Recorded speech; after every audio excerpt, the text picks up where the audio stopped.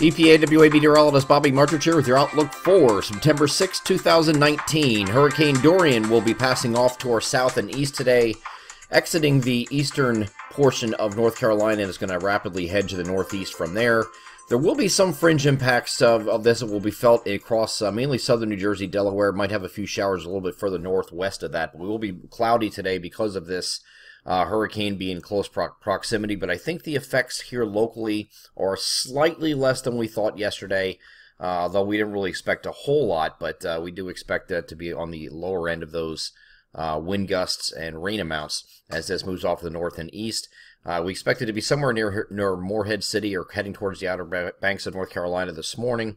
As we get over to the radar, and this is actually taken from the EPAWA app, so you can see what that looks like. This is showing this hurricane still organized, still has a symmetrical center, but most of the activity is on the northwest side of this system, and because of that, actually we did expect that it would be on the northwest side of the system, being a little bit stronger, but the hurricane has come down in intensity throughout the day today. It was a Category 3 major hurricane this morning and is now down to 100 miles per hour, and that is going to continue to weaken as it heads off the north and east. Should be about 90 when it reaches the coast or thereabout, but still some very strong winds and surge down here in North Carolina. With that, will come very close to Morehead City. I think it heads just south of there, and then it heads off to the Outer Banks and then out to sea. So, taking a look at the NAM high-res future simulated radar, and this is looking at the overnight stuff here.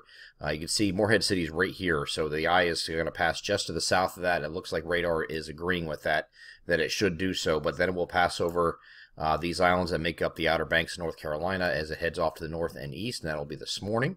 So it should be already, by the time you're watching this video this morning, it should be already east of Morehead City and over the Outer Banks at that point and making its exit to the north and east. As far as local impacts to our area, this is starting off also at 8 a.m. You have a few showers here on the far south, northwestern side of the system that are going to be rotating through to the northwest, but it's not nearly as bad as it looked 24, 36 hours ago for these areas down to our south and east.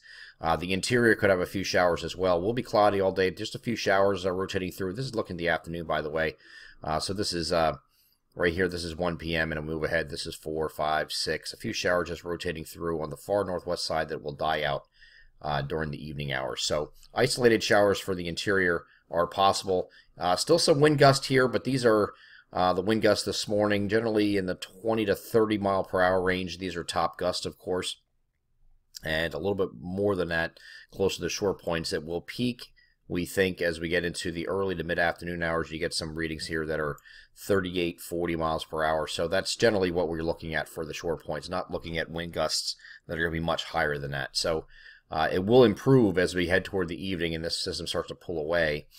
This is looking at mid-evening right now, and then after that point, this moves away. And so do the clouds behind this. The clouds are going to decrease as we get into the late part of the overnight, and we're going to have another fantastic weekend once this pulls away. So this system does, in fact, pull away. Here's Friday evening on the global models, and then it moves off to the northeast. Might get the Cape here pretty good here on the way out, but then it heads up towards Nova Scotia. But this is Saturday morning at this point, and we have mostly sunny skies expected here for Saturday with very pleasant conditions this weekend. We're going to have a northwesterly wind flow both Saturday and Sunday.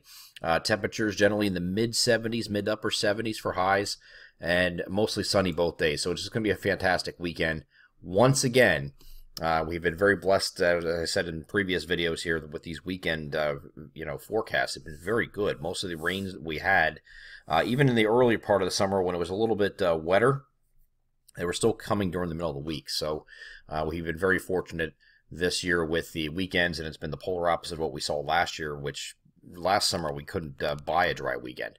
This weekend's the exact opposite. So as we get into early next week, we are going to remain partly to mostly cloudy here on Monday. Verdict's still out on that. There could be an easterly wind flow bringing those a little bit more clouds and sun. We'll have to wait and see how that plays out, but it doesn't look like any precipitation here on Monday. Tuesday there could be, with a disturbance off to our south, there could be a stray shower rotating through. Most of the day is dry. And then Wednesday, we have some prefrontal activity that could make its way in here, giving us a few showers, especially interior locations here on Wednesday, maybe a isolated thunderstorm, and then a better chance here on Thursday when the actual cold front moves through from the north. This is going to push off to the south, so we could have some scattered showers and thunderstorms as this moves through on Thursday. The frontal boundary will be right about here by the time we get to later on Thursday, but temperatures will be generally on the lower side this week. We'll have one day we're going to peak here, it looks like, on Wednesday. Ahead of this frontal boundary, they're going to get temperatures in the near 80 degrees or maybe lower 80s. For high, low to mid 80s down here by Philadelphia for highs here on Wednesday. Once this front moves through on Thursday, we're back in the 70s again. So a quick jump up here on Wednesday, then we go back down on Thursday. But other than that, we're looking pretty good, especially for this weekend. We have a fantastic weekend coming up, but we're also looking pretty good here with Hurricane Dorian, for the most part, missing our area except for the far southeastern area, so get a few showers out of that. I don't think it's going to be a big deal with that. Might be a little bit of surge, maybe a foot or two in some of the back bays here along the coast, but other than that, I think we dodged a bullet with Dorian, and we'll be happy finally to see this hurricane leave and be out of our region by the time we get to later today and this evening. I'm EPAWA meteorologist Bobby Martich. That is our outlook for September 6th, 2019. Have a great Friday.